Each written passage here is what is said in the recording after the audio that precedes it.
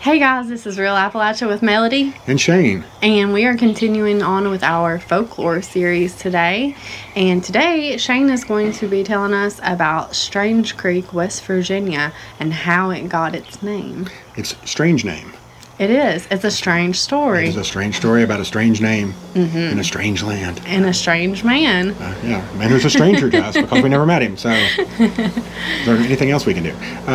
Yeah, this takes place in West Virginia.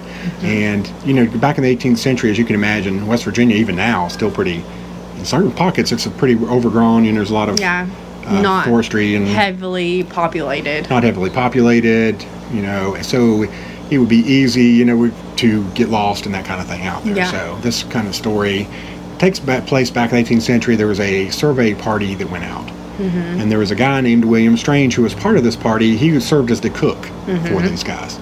So they get out there, and these survey parties back in those days, these were early settlers, so, you know, they're trying to gauge just to see what's out there.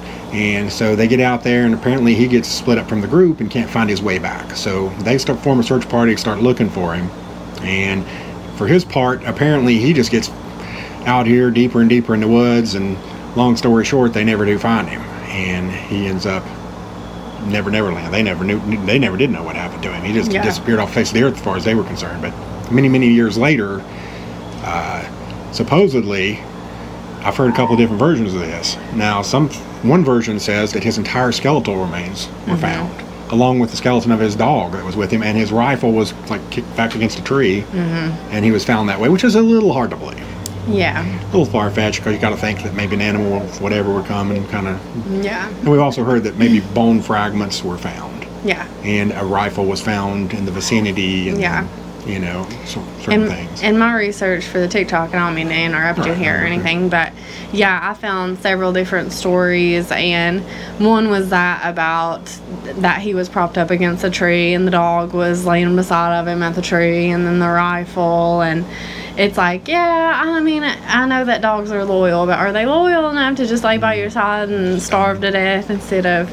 And then the other, of course, was that he didn't even have a dog, that he had a horse that he took part of the way, and the search party did find the horse, but they never found him, and years later it was bone fragments that was found, and that does sound more believable. That's what I was thinking. Like you said, I mean, how would the dog get there with him? He's not, you know, I mean, I know what's he going to do, carry it on a horse? I mean, I don't know. That seems a little far-fetched, but it makes for a more sensationalized story. Exactly. Which is why these things are folklore and legends, since there's no documentation, no pictures. It's just hand-me-down oral history. Stories. Yeah.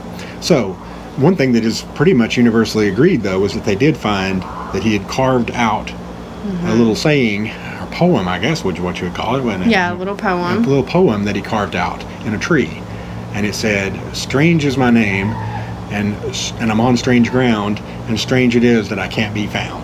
Yeah. And I love that. I don't know why it's catchy. I know, it's very catchy. He's a pretty clever guy. Yeah. But anyway, that they found that near where those bone fragments and all that stuff, and they kind of pieced their story together, because apparently it was pretty well known that there was a William Strange who went missing from a search party.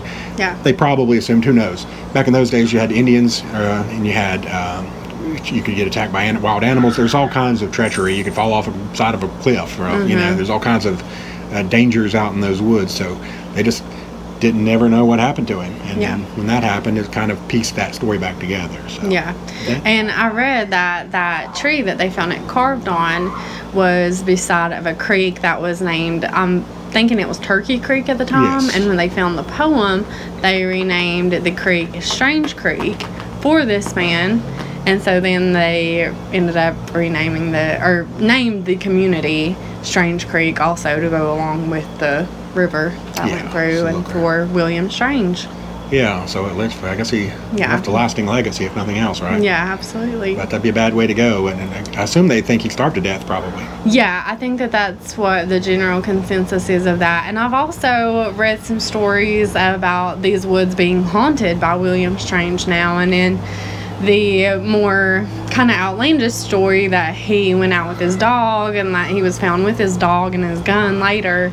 There was apparently a story told that this little boy lived nearby where his body was found, and that he was out playing in the woods with friends, got separated, got lost, and that he said a man and a dog that was holding, well, that sounds like the dog was holding the gun. A man with a gun and a dog found him in the woods and said, "Hey, little guy, we got to get you found out of these woods," or something like that. So, some people have said that they see him still in those woods, maybe helping you out if you get lost. But I wouldn't recommend going out into dense woods. It would be a strange thing to see, wouldn't it? So it would be a strange thing to see. Theme. This is a strange story, but it's one of my favorite stories for some reason because it leaves a lot of imagination and yet simple, quick. Yeah. It's just something about it, and the poem, of course, I love that. Yeah, yeah, that's really neat. And I've also seen different variations of that poem too, but that's by far the best one. Yeah, there's more or less rhythmic or yeah. Yeah. Okay. And that's also the one that I've seen the most, so I think that's probably more than likely the real one. Could be, or somebody spruced it up to make him look good, and that's fine too. That's true. Yeah. Sounded like you went out a rough way, so you might as well leave him a legacy, you know? That's right. Yeah, make him look good, you know? Yeah, I'm all about that. That's right.